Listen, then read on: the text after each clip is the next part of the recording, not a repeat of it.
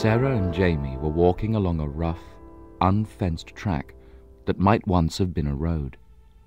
On their right, a desolate, forbidding landscape stretched away to mountains on the horizon. On the other side, in the distance, they could just make out the outline of what looked like a city.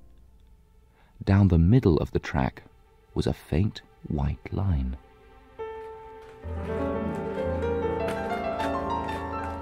Look!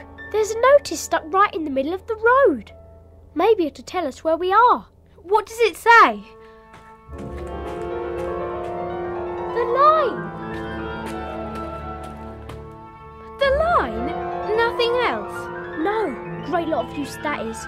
Like we don't know what a line looks like. Are you sure there isn't something else on it? There's something in very faint little letters. No city dwellers beyond this point. I think that's what it says. That's a great help. Maybe we should head for the city before it gets dark. What time is it? That's odd. What is? My new watch. It seems to have gone crazy. The date says 7th of October, 2196. You must have been fiddling with the controls. No, I don't remember touching them at all. Hey, what was that? What? I thought I saw something move behind that boulder. Peepo! See, there was something there. Made you jump. Jump, jump. Where did you spring from? Uh-oh, CDs. What? CDs. From over there. You know, I'm off. Oh, CDs? You mean city dwellers? Where's she gone? Bit garish, isn't it? That car. All purple and green. Yuck. Who are you? Not Outlanders by the look of you. Outlanders? What are Outlanders? Oh, don't play games with me, Miss Clever. Or you'd be sorry. No one plays games with Cobb. At least not if they want to live to a ripe old middle age. Right, I'll have to teach you a lesson. Oh, yeah? Yeah. Get a load of this. Oh, hey, what's happening? Feels like some kind of octopus has got inside my brain and it's worming its way around in there. I can't move. See? Nobody messes with Cobb. What was all that about? Well, now I know you're not a threat, don't I? But we'll have to get rid of you all the same. Wait a minute. There's been some kind of mistake. You don't need to kill us. Oh, what was that? Someone squeezed my mind like an orange. Wasn't us. Oh, it couldn't have been you. There's nothing in your heads that could do that. There must be something else very near. It was you. Yes, it was. And you'd better keep away unless you want me to do it again. I'll be back.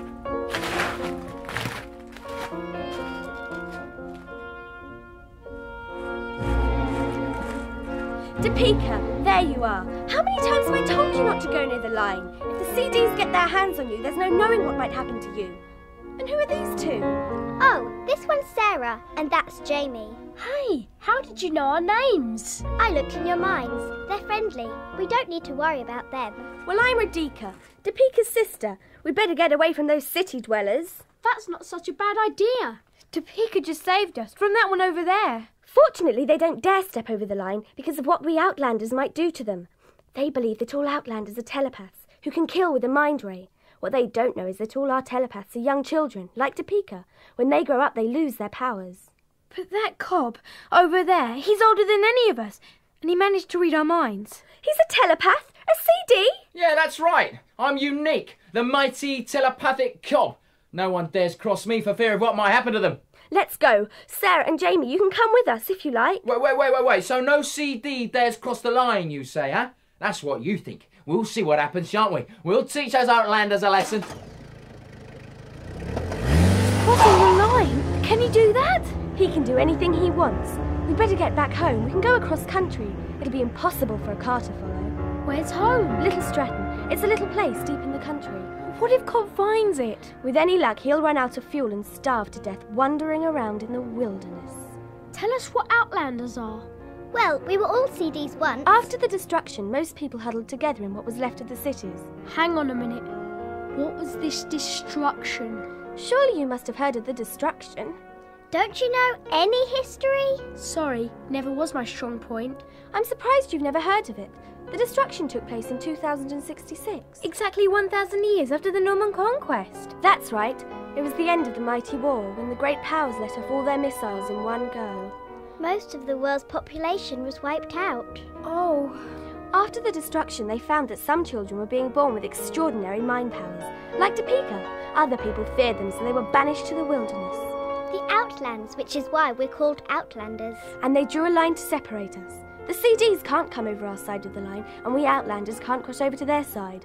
Not that we would want to. Who'd want to live in a horrible, smelly city? We'd better get moving. Our parents will be worried. Supper must nearly be ready. They'll wonder where we are. You lead the way. We're right behind you.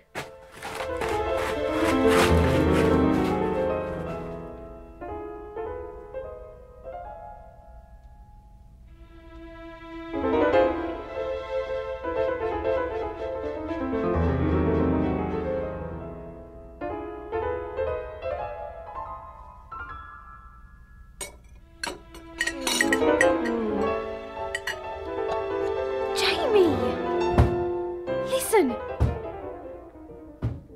There's someone on the roof! It's him!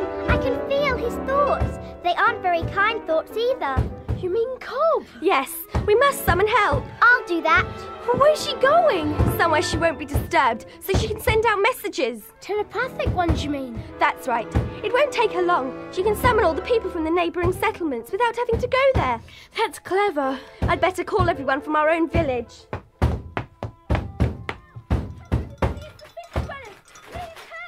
What about us? What do you think we should do? Get out the back of the house, quick! You're having another one of your ideas, aren't you? That's brilliant, Jamie. You must be telepathic. Oh, very funny. What's your plan then? Come outside and I'll tell you.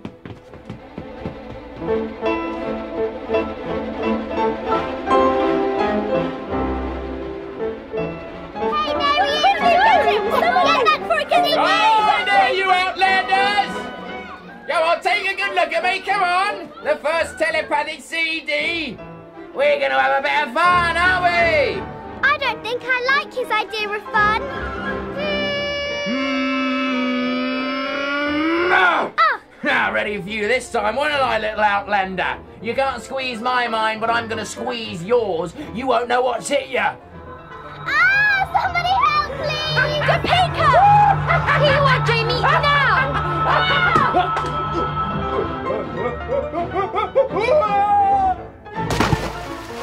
Great shot, Jamie. Brilliant, eh?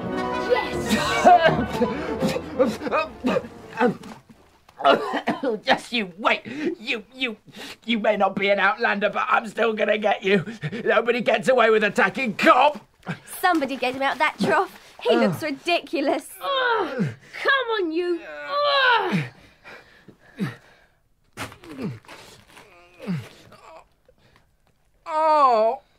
What's the matter with him? Probably got a splitting headache from my stone. Serves him right. Forgive me. I didn't really want to hurt you. I just want to be friends. Could have fooled me. In the city, I'm the only telepath. I'm so lonely. I've always wanted to be one of you. He's having you on. Don't listen to him. Don't send me back to the city. No, nobody there knows I'm a telepath. He's lying. Don't let him fool you. Maybe he has a point. All right, release him. He's an Outlander now. Oh, my friends. Oh, thank you. Thank you for welcoming me and for being so stupid. Told you he couldn't be trusted. Revenge! Watch out, everybody. He's sending out a mind ray. Don't imagine I've forgotten you two, you nasty little strangers. You injured me, remember? And no one injures Cobb and lives to tell the tale. Jamie, he's got a huge knife. Say goodbye to your heads! Help, somebody! What's happening? I think you might be about to get a taste of your own medicine. What? Put me down! He's suspended in the air. How did they do that? All those kids who've just come from the other villages. They must all be telepaths. So their combined mind power is keeping Cobb hanging in the air. Must be. I wish I could do that. Oh, get me down from here! Please, I'll do anything you say!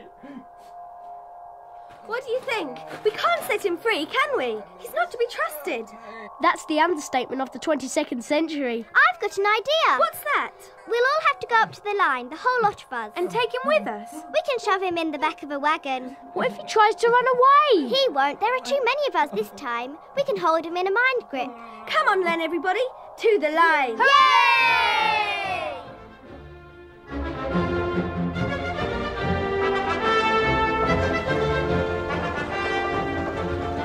Cobb, out you come. Now!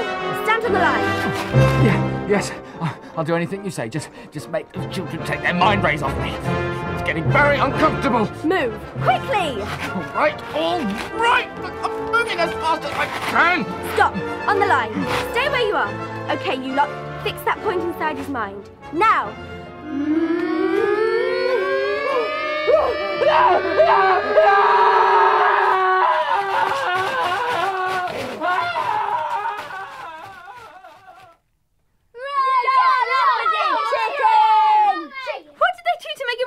Like that. They implanted a terrible fear in his mind, a fear of the line. It will stay with him for the rest of his life. He'll never dare to venture this far from the city again, let alone cross the line. Yeah! We're safe from him now forever.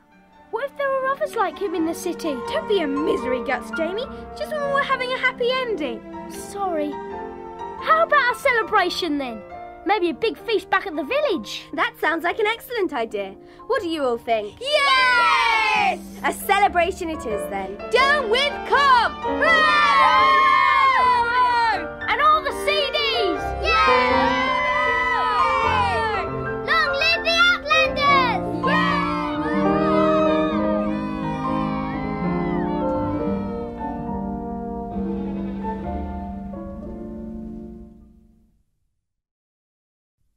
The music in Outlanders is taken from Rhapsody on a Theme of Paganini by Rachmaninoff. The short introduction to the music ends with a great flurry, like a giant sneeze.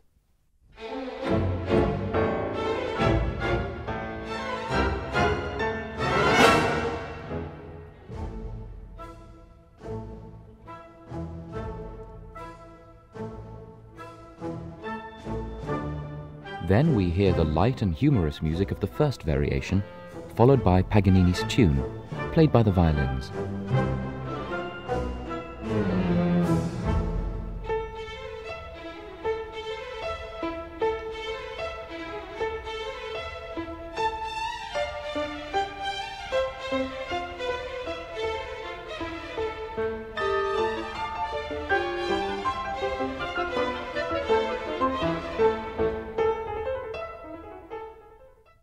The violins add a touch of romance with high, sweeping phrases.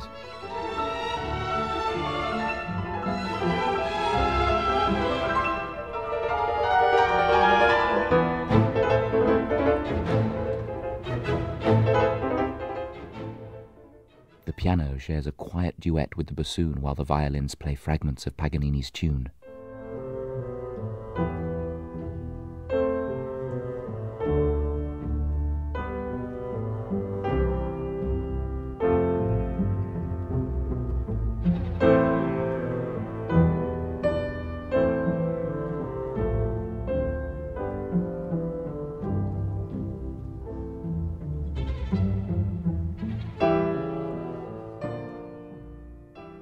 The piano plays a lively, jumping tune with exciting, whirring trills.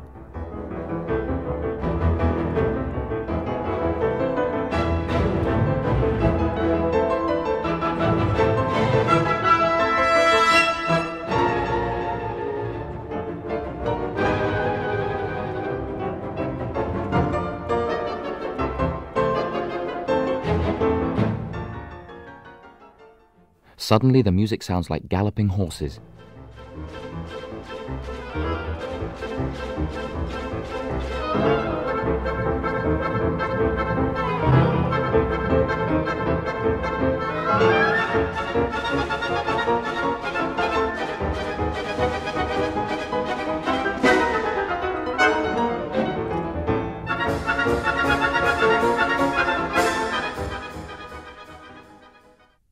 clarinet plays a low march tune, while the piano plays the famous Dies Irae, which means Day of Wrath melody.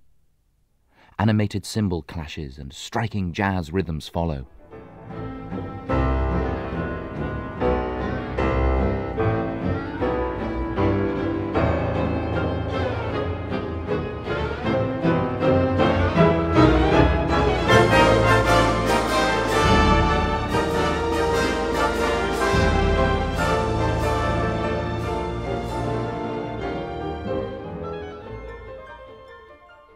The slow minuet has song-like melodies for several solo instruments.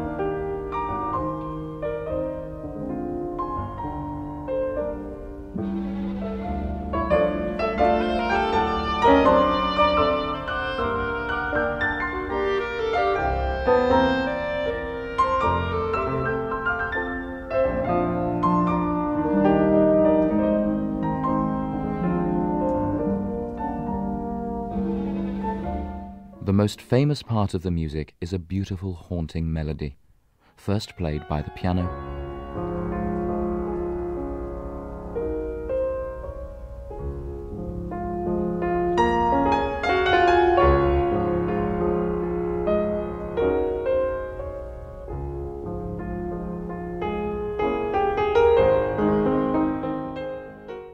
and then by the full orchestra.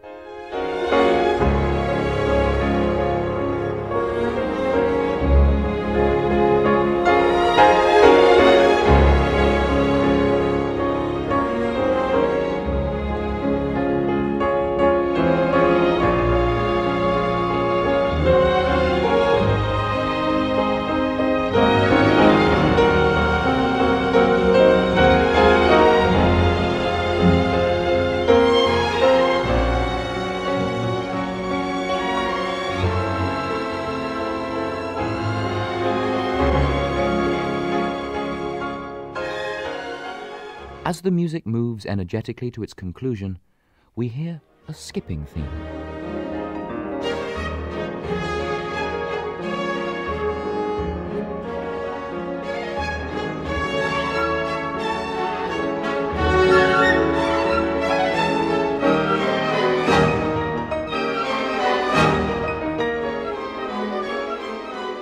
The music rises in a tremendously exciting climax, only to end in a hushed, light-hearted whisper.